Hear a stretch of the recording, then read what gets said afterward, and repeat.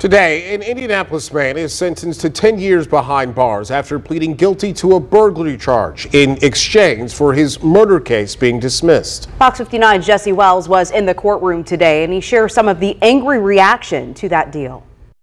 Today, the victim's mother and two daughters came here to court and told the judge they feel like the justice system failed their family. The judge said she understands their anger but still accepted the plea agreement the family says they didn't want. Inside this home on Indy's southeast side on Christmas morning 2020, 40-year-old Tiffiny Allen was shot to death.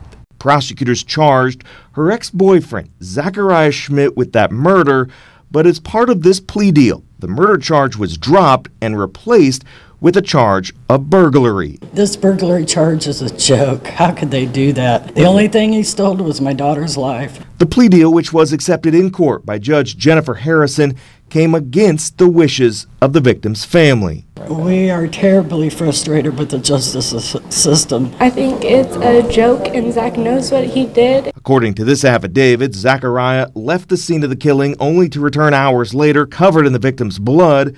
His sister, Chelsea Schmidt, repeatedly lied to police that the death was a suicide. Prosecutors claim the murder case was hampered by jail phone calls, which indicate Chelsea admitted to the killing, but she's not charged with murder because this year she pleaded guilty to assisting a criminal commit murder.